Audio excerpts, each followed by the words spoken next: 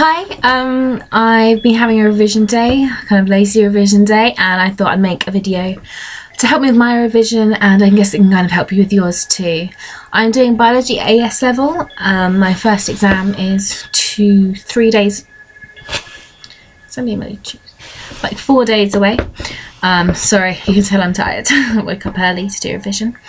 So, and the topics I'm doing the biology revision on now is stuff like the heart, carriage of oxygen, plants, things like that.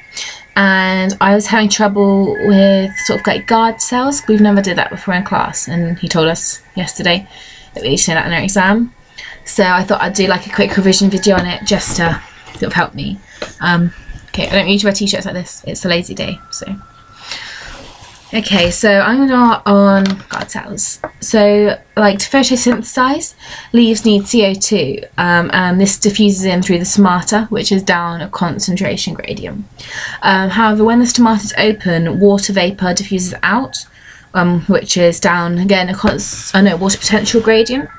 So they don't want to lose too much water, the plants. So they have to have adaptations in the leaves to conserve the water. And the adaptations that some plants have in their leaves are the guard cells around their stomata. So the stomata open and close by changes in turgidity of the two guard cells around it that form each stoma. So in the light, these guard cells become turgid, causing the stomata to open. So like when they photosynthesize in the light, the chloroplasts in the guard cells produce ATP. And this ATP,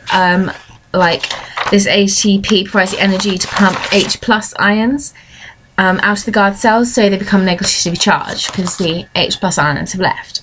So the K+, which are potassium ions, they go into, they move into the guard cells by fastellated diffusion. And this reduces the water potential of the guard cells, so water moves into the guard cells by osmosis. And because the water's moved into the guard cells, that causes them to become turgid, so and then change shape. So this opens up the stoma, so very thin, and then the water comes in and they go out. And that opens up the stoma between the two guard cells.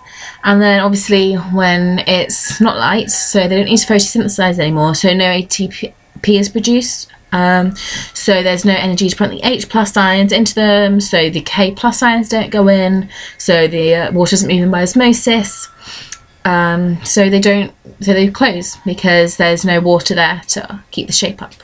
So that is sort of like about stomata, about guard cells, and it's helped me. I don't know if it can help you at all, but I just need to revise it. So thank you and good luck with your AS biology exam.